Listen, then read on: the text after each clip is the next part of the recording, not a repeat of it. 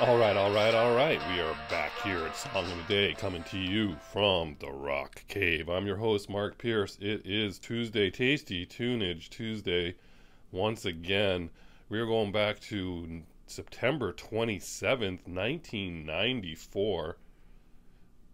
R.E.M. releases their ninth studio album.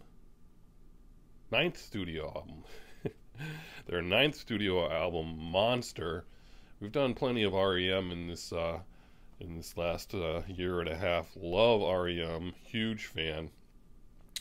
I think they're in the 50 Club, which is a band with at least 50 songs that you love.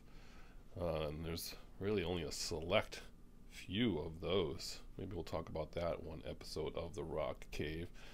But Monster, very different than their previous two albums, including Out of Time, which was more melodic and instrumental and a little slower pace. They were ready to try something different. This one has been described as guitar heavy, distorted guitars, glam rocks is even used in the term for this record. And it debuted at #1, of course. I mean, people were just loving R.E.M. I think there were 6 singles off this record, and they toured for the first time in 6 years for this record. So this was a pretty big deal. They also recorded their next album while on that tour, New Adventures in Hi-Fi, which is also an excellent album that I enjoy. So they did a lot of writing and were even some recording on that tour. There was a lot going on with this band during this time, during this tour, during this record release, and it was pretty stressful for the band. This was maybe this time was kind of the beginning of the time where they were thinking that they weren't going to do this forever and ever.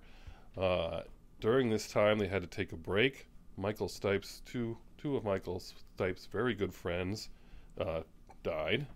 Kurt Cobain being one, and he wrote the song "Let Me In" based on that event. And he said it's from the viewpoint of him calling Kurt. It's him on the phone to Kurt, in a dream kind of way, trying to talk to him about not being stressed about all the fame and everything else. It's a kind of the theme throughout this record. It has a lot about dealing with fame and all that.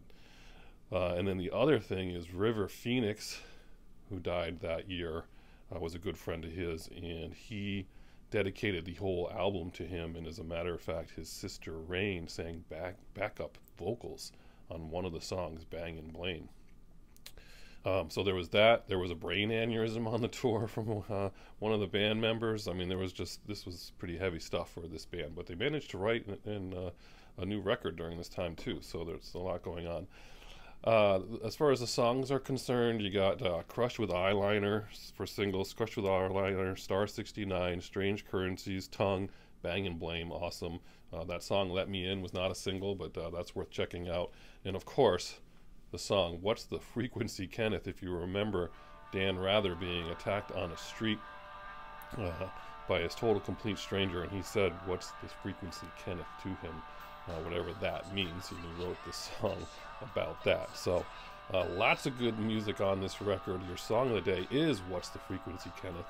I love that tune. That's a good one. So that's what you're going to listen to today. But if you want, dust off Monster and listen to the whole thing. It's worth it. A little R.E.M. today on Tuesday for all you fans, and if you don't know it, like I said, check it out. All right, we got Wanderlust Wednesday tomorrow. We're going to a show tomorrow, so we're going to talk about that. It's going to be tied together, and some good stuff later in the week. So stick with me, but have a great Tuesday, and as usual, I'll catch you on the flip side.